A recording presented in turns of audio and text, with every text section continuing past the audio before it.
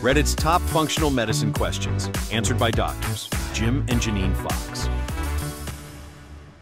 This particular question is about ferritin levels. And this is something we check routinely. It's not checked routinely, but we do it because we've seen so many people have issues with ferritin over the years. Now, this particular person has had their ferritin checked, and they've had some pretty high ranges. If I'm assuming it's a male, and 400 to 800 is pretty high, okay? They've also had an MRI, which didn't show anything bad. MRI is not going to pick up the iron unless it's really nasty. The person also admits to drinking a lot of alcohol, and they've been diagnosed with fatty liver. It's a common occurrence nowadays. It really is. They say that's unrelated to the ferritin. Possibly.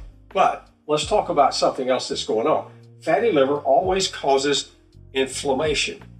Inflammation will make the body store iron, ferritin. So, you high inflammation, you're going to store more ferritin. Now, is it dangerous? Yes, it can be. It can be very dangerous for you. But the person actually he said he's been to 2 different doctors, and they all say it's unrelated to his alcohol. Probably more of an indirect relationship rather than a direct relationship, but I think it's related somehow. They also went out pretty normal. They said other than the gamma GT, the GGT, which probably caused some drinking. Okay, so we know one thing this particular person's going to have to do. They're going to have to slow down on the alcohol consumption. Already got a fatty liver, putting alcohol on top of a fatty liver, which normally the fatty livers we see are caused from like the diet, excess carbohydrates, sugars, especially the high fructose corn syrup, things like that. And actually alcohol and high fructose corn syrup, they kind of metabolize just about the same way in there, and they will cause a fatty liver indirectly for sure. So this particular person's kind of worried about it, talking about genetics, and they really want to know where it's coming from. I think it's coming from the inflammation. We've got a fatty liver disease, know that, and we know that we consume too much alcohol. Now, if he's admitting to consuming that much alcohol, probably the best thing to do is to stop or at least slow down on alcohol. I would probably suggest stopping, especially if we've got a fairly high ferritin as well, because that's just an extra burden on that liver, and it doesn't need it at this point in time. So what we want to do is change our diet, probably big time. We would highly recommend that just to help with the fatty liver. We want to see a lot of other lab work to go along with this person. We put a ferritin on like our expanded panel or something, which we just check it routinely because we see it routinely pretty high on some individuals, and they have no idea, no clue. Nothing in their family, no genetic background for it or anything else, but it's there. So that tells you something's going on.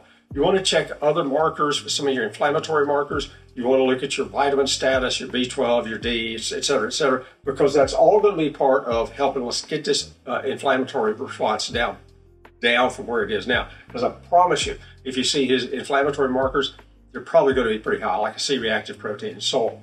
So, somebody says, anyone got some help? Yeah, we got a lot of help with this guy.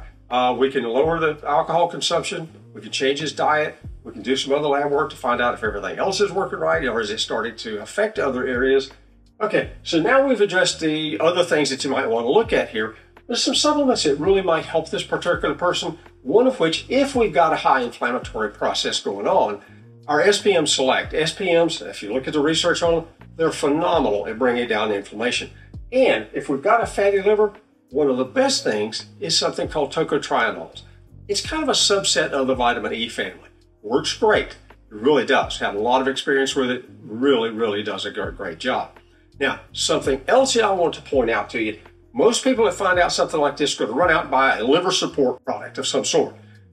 Probably not the best thing to do, because if a liver's congested, fatty liver, it's congested, it's not functioning quite correctly, and you're going to start, most of these herbs that they use in these things are going to start forcing the liver to work a little bit harder. It's already working hard. It's got a problem on its hands. Not necessarily the best way to approach it.